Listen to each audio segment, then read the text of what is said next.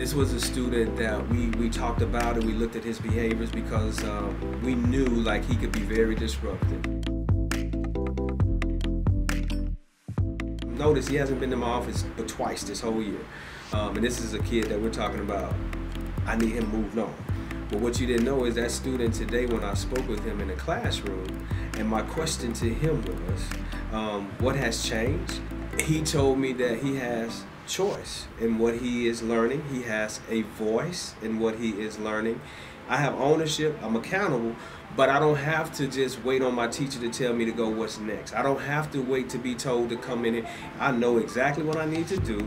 She's checking it, and I get to choose if I start at A, B, or C first. That's my decision. He's gotten involved in his grades are better. We looked at his data is better. Behavior is better. All through making some reflective decisions and teachers actually hearing what he has to say, giving him voice, choice, and some agency. And now we just watching him just take off. That's what it's about, really, truly about.